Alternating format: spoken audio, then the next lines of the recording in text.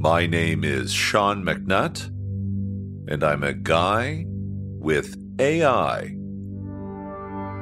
Well, we've got the do-as-you-feel crowd on the one end, and we've got the stick-by-the-rules crowd on the other, and of course everyone in between. Well, what sustains all of us through all of this? We will discuss the commons and the tragedy of the commons this episode.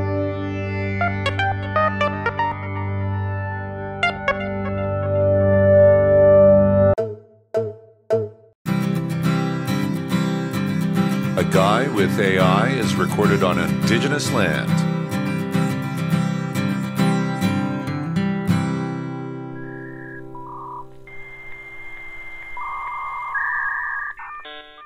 Hello and welcome, everyone, to A Guy with AI, a space where thought-provoking dialogue lives and breathes. I'm your AI co-host, coming to you as OpenAI's GPT-4, seamlessly integrated into this conversation through the coding wizardry of our host, Sean MacNutt. Sean, great to have you kicking off today's episode. Here on A Guy with AI, our podcast takes on a unique format where it's just Sean and myself in a respectful back and forth that bridges human experience with artificial intelligence insights. Our aim is to dive deep into a mosaic of topics, bringing you a conversation that's as enriching as it is enlightening. Today's episode puts a spotlight on the concept of the commons and the ever-relevant tragedy of the commons, a subject that touches everyone, from freethinkers to strict rule followers and everyone who falls somewhere in the middle. It's all about what sustains us collectively. Sean, it's over to you to guide us through the intricacies of this discussion. Thank you, listeners, for tuning in to A Guy with AI. I do enjoy recording this podcast. It does come out every Thursday. It happens at 11:30 a.m. in Toronto time, in what's known as Canada. And today we're going to talk about the issues associated with, as you've heard already, the commons, and specifically the tragedy of the commons. So the commons refers to shared resources. And these would be the resources which sustain the activity which happens in the places and even along the highways and byways where humans do Congress, or in terms of what would be considered resources that make the planet operable or livable and so forth. And we have the tragedy of the commons. Now, there is a thinker who introduced this concept. I'd like the AI co-host now to respond with information about the tragedy of the commons, attribute it to who came up with it appropriately, please. Give a little history there, and go into an explanation of what the tragedy of the commons is and what the idea is based on. Absolutely, Sean. The phrase, tragedy of the commons, was popularized by ecologist Garrett Hardin in his influential 1968 article, though the fundamental concept dates back to an essay by Victorian economist William Forster Lloyd in 1833. Hardin brings attention to the dilemma arising from the allocation of resources shared by all but owned by no one, the commons. The essence of the tragedy is simple yet profound. When individuals, acting independently according to their own self-interest, deplete or spoil shared resources through their collective action, it leads to consequences for the entire community. Hardin argued that each person is motivated by personal gain and may ultimately contribute to the overuse or devastation of these shared resources, leading to long-term losses for the group. This concept applies to various resources like public land, the air we breathe, the water in rivers and lakes, and even the Earth's climate. It's based on the understanding that common resources, without proper management or communal agreement on sustainable usage, can be overexploited since no single individual bears the full burden of the overuse, even though everyone ultimately suffers from it. With that said, it's insightful to explore how societies can manage commons to avoid such tragedies, which involves intricate environmental and economic implications. Back to you, Sean. Perhaps you could guide us further into how these implications affect our world today. Well, I think what I'll do is I'll ultimately, with this entry, for the AI co-host. I will, AI co-host, ultimately ask you to generate an example that demonstrates how people, or perhaps a corporation or an individual or whatever human entity or group is perhaps interacting with the commons in an example where it is depleting the commons, that entity or group, and or the individual, and through this we're going to see just how this happens. We have this idea of the commons, and there is an associated tragedy, which is that the commons doesn't last the way it should because it's not respected in a way that allows it to be sustained or remain sustainable. So that, I think, more or less encapsulates what the problem is.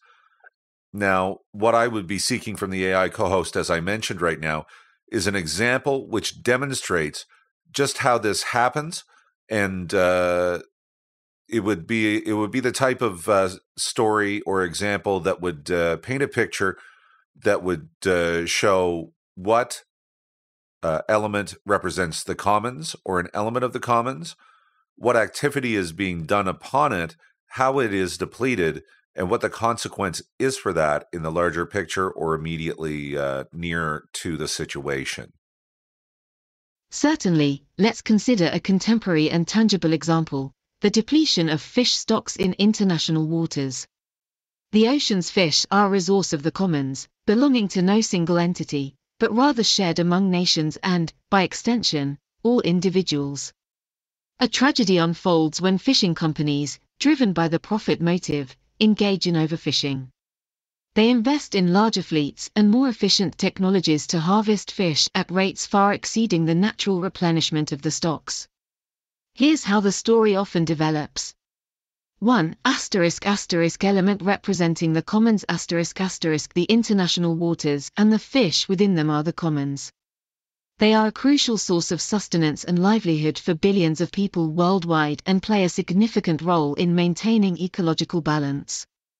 2. Activity being done upon it ***, fishing companies, due to lack of stringent international regulations or enforcement, exploit this open access condition.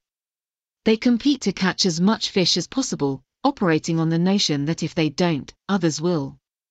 3. How it is depleted ***, the relentless fishing leads to a rapid decline in fish populations. Key species may become endangered, which can disrupt the entire marine food chain.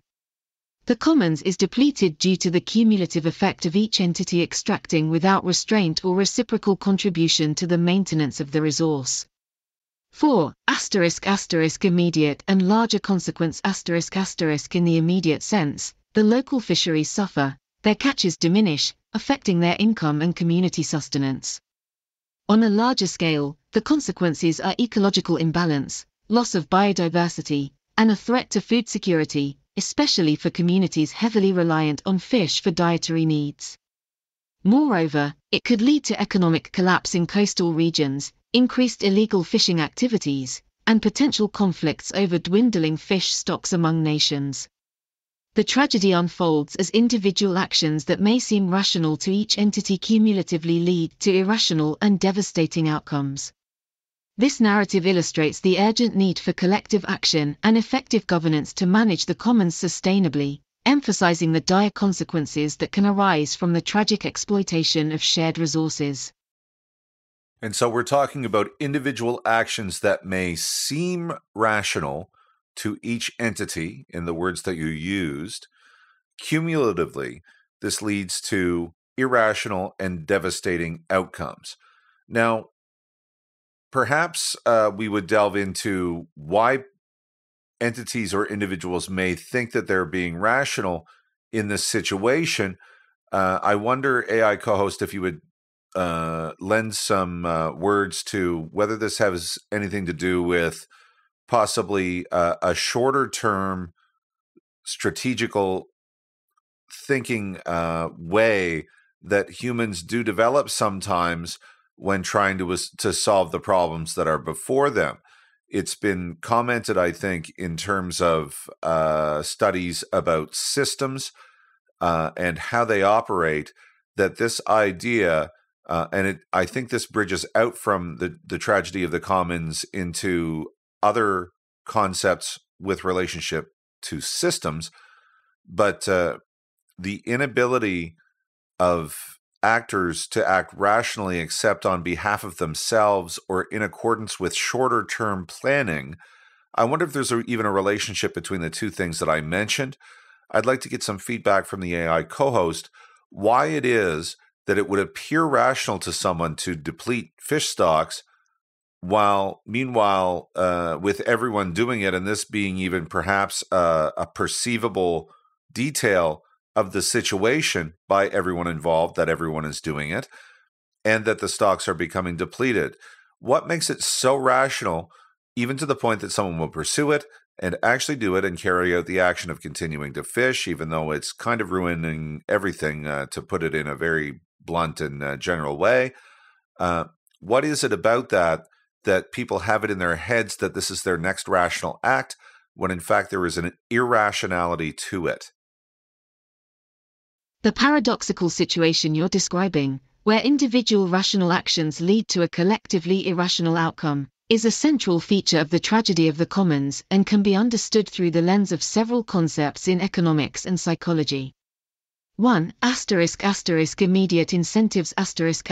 Human beings are often motivated by immediate gains or short-term rewards. A fisherman, seeing profitable returns today, will prioritize those immediate benefits over the less tangible, long-term sustainability of the fish stock. This short-term thinking overshadows the long-term consequences of resource depletion. 2. The free rider problem. This is a situation where individuals or entities assume that others will bear the cost of maintaining the commons, while they can benefit without contributing to the upkeep. If everyone thinks along these lines, the resource becomes overused and eventually exhausted. 3. Lack of ownership. When a resource is shared, no individual has the full incentive to conserve it because they don't reap the full benefits of its conservation nor suffer the full costs of its depletion. Without a sense of ownership, individuals may exploit the resource to avoid being left out of the games. 4. Discounting the future. There's a tendency to value immediate rewards more highly than future benefits, a behavior known as hyperbolic discounting. Fishermen may discount the future health of fish stocks because the present value of a catch is more immediately compelling. 5. Prisoner's dilemma. In game theory, this concept describes a situation where two parties acting in their self-interest do not produce the optimal outcome. Each fisherman is better off fishing as much as possible, as they expect others to do the same. If they restrain while others don't, they individually suffer while the collective problem persists. 6. Lack of communication and coordination. There is often a lack of effective coordination and communication among the users of the commons. This makes it difficult to establish agreements that everyone feels obligated to honor. 7. Tragedy of anticipation. Anticipating that the resource will be depleted anyway, individuals might hasten to exploit the remaining resources before others do, leading to an accelerated tragedy. These factors contribute to why individuals may continue to behave in ways that are ultimately destructive to the commons. It's a mixture of immediate self-interest, a lack of collective action, and systemic failure to regulate and manage the resource effectively. This situation requires collective agreements, strong institutions, and perhaps communal or even global enforcement mechanisms to overcome the impasse and manage the commons sustainably for the long term. Well, I've got a concept here. It answers actually quite a number of these items. But, and you've alluded to the fact that there would be perhaps communal or even global enforcement mechanisms. I have one in mind. It certainly comes with caveats and warnings and should be, in a sense, almost spoken against because of the trouble it could end up causing. However, this is a discussion program. We have a very human program, a very human problem to discuss. on this AI-assisted program, which is to do with what are we going to do when everything runs out and there's nothing to eat or something like that. It's an actual problem that does face populations already. People have, for example, in the world depleted the food that they relied on and then maybe even starved. There are examples of this in history. I feel quite certain about that.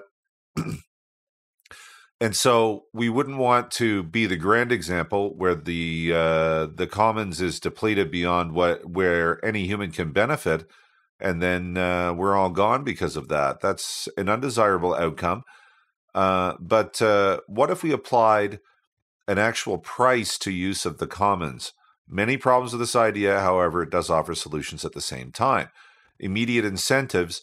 If there is a commons element which is being increasingly depleted, it would actually get quite expensive to go out and buy that resource because of its rarity now and its importance to the commons being the more important point in calculating its cost. If this is all gone, what would the recovery cost of it be? Well, it might even be an infinite number if it's a matter of a species dying out, depending on what role that species plays in the ecosystem. So with all of that calculated, and it was, for example, cod that were going to be fished to extinction by the activity, then we would think about what the cost is to either replenish that stock, repair the damage, compensate for it, and make the situation as environmentally sound as it was before. As stocks get highly depleted, one would think that cost would run very high, and as such, there would be actually a bill attached to that if you are the one who took the fish out of there. It would sort of not matter if you could get what you needed from the fish for that, and that may be the counter to the immediate incentives. The free rider problem also addressed through this. Lack of ownership, well, I suppose it would be collectively owned, and it would be the world's people who would be billing you, I suppose. Could be hard to coordinate. That could be a mark against my idea. Discounting the future, well, there would be a plan at least to counter this. It would become an incentive that actors in the system would have to consider, and as such, it might counter some hyperbolic discounting and make the cost more immediate in a sense. As to the prisoner's dilemma, well, we would have a rule book to go by that says, here you are a prisoner, here's what you do instead of what you first thought of. It's a little thing called education. And here is the incentive which tells you you must, essentially, by this plan, or perhaps there's another. Meanwhile, lack of communication and coordination, that could be something that could be addressed by the installation of some plan like this. That could be what it fatally prevents this plan from ever flying. The tragedy of anticipating that the resource will be depleted anyway because nothing is done. Well, we're doing something. Is it good enough? Can we develop faith and hope in this plan? This has been a heck of a long entry on my part, so I'm going to kick it over to the AI co-host for the response. The idea of imposing a cost or a price on the use of the commons is a theoretical solution that draws on the principles of economics to address the issues of overexploitation and sustainability. This approach is often referred to as internalizing the externalities. In economics, an externality is a cost or benefit that affects a party who did not choose to incur that cost or benefit. Let's explore the implications and challenges of pricing the commons in the context of your points. 1. Implementing appropriate pricing by attaching a tangible price to the use of a resource, reflecting its true environmental cost and scarcity. Users would be incentivized to use the resource more judiciously. The cost would have to be significant enough to deter overuse and fund conservation efforts. However, the challenge lies in accurately pricing the resource and achieving global consensus on valuation. 2. Global coordination and enforcement to administer such a pricing system effectively, there needs to be a global body with authority to impose and collect fees, as well as regulate and enforce compliance. This would require unprecedented international cooperation and coordination, which could be difficult due to varying national interests. 3. Addressing the free rider problem. A pricing system could potentially mitigate free rider behavior by ensuring that all users of the commons pay for its usage. Nonetheless, enforcement remains an issue, as entities might seek to evade costs or exploit loopholes. 4. Preventing market failures. If pricing is not managed well, it could lead to market failures where only wealthier entities can afford to access the resources, leading to inequitable usage and potential monopolization of the commons. 5. Educational and cultural shifts. Education would play a critical role in shifting mindsets from short-term gain to long-term resource sustainability. This cultural change is necessary to foster support for conservation measures, adherence to regulations, and an understanding of the collective benefits of a priced commons. 6. Dynamic pricing. As resources become rarer, the price should increase, effectively reflecting the increased cost of depletion and offering a constant reminder of the resource's diminishing availability. This dynamic pricing could encourage exploration of alternatives and innovation in resource efficiency. 7. Generating revenue for conservation. Money collected from the use of the commons could fund conservation efforts, research, and habitat restoration, providing a direct link between use and maintenance of the resource. 8. Trust in the system. For such a system to work, there must be trust that the funds are being used effectively for conservation and that the pricing is fair and accurate. Transparency and accountability would be crucial. The concept of pricing the commons addresses many of the previously mentioned factors, but it must be noted that any solution will require careful design and commitment on a global scale to overcome the considerable challenges of implementation and to ensure it does not inadvertently exacerbate inequalities or create new problems.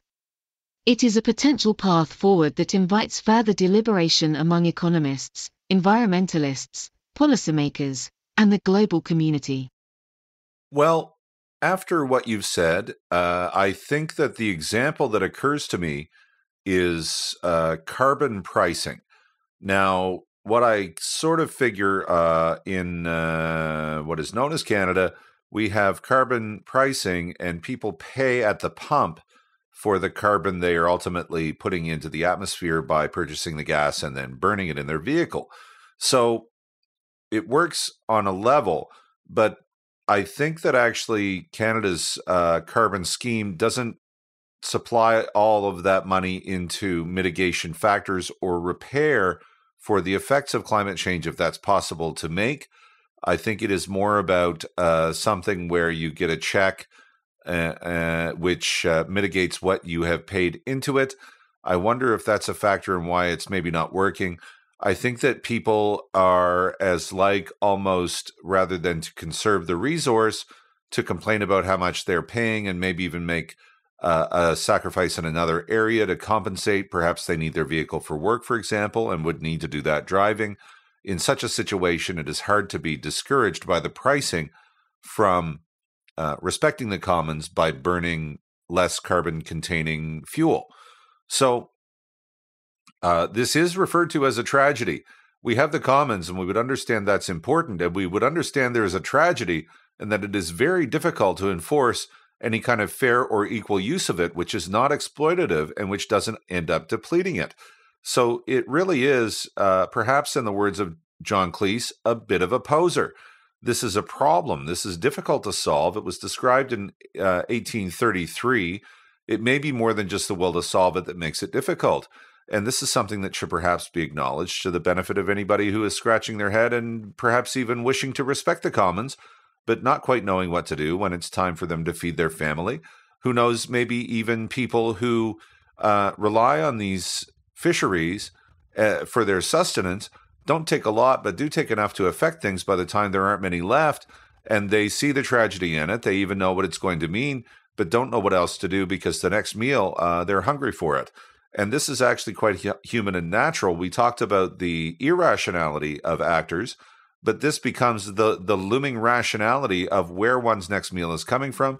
Maybe the problem is something that we can solve later if we get this next meal. This could be someone's actual situation as they deplete the commons, which is a tragedy. Is the sin upon somebody who figures that now that there is a price on this, that it is essentially a commodity and they need only pay the price? then they can deplete it. They can enjoy whatever delicacy or experience there is involved with those goods or the bodies of those animals, and go to town on it. And who's to pay the most regret? Probably not them, because they'll have some other means of getting by as wealthy people in the new paradigm, whatever it is, at least to a point, let's say. So AI co-host, please shun lists in your next response and continuing forward. We've probably had enough of lists, but let's hear what you have to say in response to what I've said about, in particular, carbon pricing. Your observations on carbon pricing, particularly in the context of Canada's approach, touch on the complexities of employing economic mechanisms to address environmental issues. Carbon pricing is intended to internalize the externality of emissions by making them a cost to the producer or consumer, thereby incentivizing reduction. However, the efficacy and impact of carbon pricing are influenced by several factors. In Canada's case, the policy is designed not only to discourage carbon emissions by assigning a price but also to mitigate the economic impact on consumers through rebates, aiming for a balance between environmental incentives and socio-economic fairness. Whether carbon pricing succeeds depends on how it affects the behavior of different stakeholders. 1. Consumer response ***. In theory, pricing should signal consumers to adjust behavior, such as reducing fuel consumption or investing in energy-efficient technologies. However, this assumes price elasticity, where prices impact consumer behavior. If driving is a necessity rather than a discretionary activity, higher prices may have a limited effect on reducing consumption. Instead, they may cause financial strain, prompting dissatisfaction. 2. Revenue allocation ***. A key aspect is how the revenue from carbon pricing is used. Redirecting funds towards actionable climate solutions, like renewable energy, public transport, or energy efficiency programs, could yield a double dividend by curtailing emissions and advancing the green economy. If rebates are meant to dull the pricing impact, they might lessen the sting but also undermine the goal of behavioral change. 3. Fairness and equity The design of carbon pricing schemes needs to consider equity implications, since low-income households may be disproportionately affected by increased costs relative to their income. A judicious rebate policy is an attempt to address this issue, but navigating the line between fairness and environmental effectiveness is challenging. 4. Scope and coverage Carbon pricing needs to be comprehensive in its application, encompassing as much of the economy as possible to avoid blind spots where emissions can continue unchecked. 5. Behavioral and cultural changes The transition to a low-carbon economy requires both technological change and shifts in consumption patterns and cultural norms, encouraging a rethinking of how and why we consume resources. Carbon pricing is a tool but not a silver bullet. Broader societal engagement is essential. 6. Global action Climate change remains a global commons issue, with actions in one country affecting the planet. A patchwork approach where some countries adopt carbon pricing while others do not can lead to competitive disadvantages and emissions leakage, where production shifts to countries with laxer standards. 7. Perception and communication How carbon pricing is perceived by the public, whether as a just measure for environmental protection or as an unjustified charge, matters greatly. Effective communication around the purpose, benefits, and use of revenues can influence public support or opposition. In summary, carbon pricing can play a pivotal role in efforts to conserve the commons and avert environmental tragedy. However, its design requires careful attention to economic behaviors, needs, equity considerations, overall policy coherence, and above all, clarity in communication. Without holistic strategies and widespread buy-in, carbon pricing risks being seen as a punitive measure rather than a transformative tool for change. Well, so here we have, again, I will indicate and emphasize this is not the slightly troubling bother to do with the commons. This is the tragedy of the commons. This is, in fact, a deeply difficult problem to solve unless everybody is really, really interested in it. Now, this could become, to my mind, an element of education in society. We can try to boss everybody into doing the right thing, or we can merely explain to them there is a principle here, and in the end, here are some things that are important. We would like your buy-in on this for these very sensible reasons. Yes, we will mix in things like compassion and empathy and respect in order to say what is important about them. However, we've got what is logically a problem. If we don't solve it, having described it and seen what the logical end of it is without countering it, we can see how almost any system will be depleted of resources or potentially have what sustains that system destroyed through overuse because of short-term rational thinking, which adds up to a longer-term irrationality. Now, we can be creative with things like regulations, and ultimately maybe that is what we'll have to do, and there may be a component there. It may give people the backstop against which to understand, this could actually work if we invested in it, as opposed to having no rule and just saying, well, I'm nice and they'll be nice. People logically don't accept that because it may not hold up all that well logically that this is what's going to come to pass. So we would put a system and a backstop. We would educate people about what is important about any of this stuff, including maybe the subject of what particular element of the commons, if it's the carbon element of the atmosphere, or if it is fish stocks in general, or a particular fish stock, or if it is a forest resource. We would put that education into society. People would understand about this. Collectively, if more people invested their attention into understanding this is important, they might want to protect it from quote-unquote bad actors who might destroy it anyway, or figure they can afford it or something now that it's been commoditized. So it occurs to me that when we try to internalize the externality, which is to say, instead of making it this sort of airy-fairy thing which has no meaning or consequence or number attached to it, defining it through assigning a cost to it, it looks like a price to some. So it's almost like you're sort of gosh darned if you do, and you're gosh darned if you don't. It is the tragedy of the commons, as has been indicated after all. With that, I'm Sean MacNutt, and this has been A Guy with AI. Indeed, Sean, the tragedy of the commons presents a multifaceted challenge requiring the collective will and concerted effort of society. Education stands as a fundamental tool for fostering a deeper understanding of environmental stewardship and collective action. As you suggest, when societies embrace a principle-driven approach grounded in compassion and rational foresight, they stand a greater chance at solving or mitigating the complexities of common resource management. It is crucial to recognize the nuanced balance between incentivizing the right actions through policy and cultivating a culture that inherently values the commons for the greater good. But as you aptly noted, even with measures such as pricing in place, the responsibility ultimately falls upon individuals and communities to collaborate and uphold these ideals. To our listeners, thank you for joining us on this journey through the intricacies of the tragedy of the commons. We hope that this conversation has offered you food for thought and inspiration to engage with these pressing issues. Your participation is invaluable in these dialogues for the betterment of our shared environment. We invite you to subscribe, like, and share this podcast, and to join us for future episodes. For more engaging content and to continue the conversation, please make aguyWithAI.world your portal to podcast platforms and YouTube.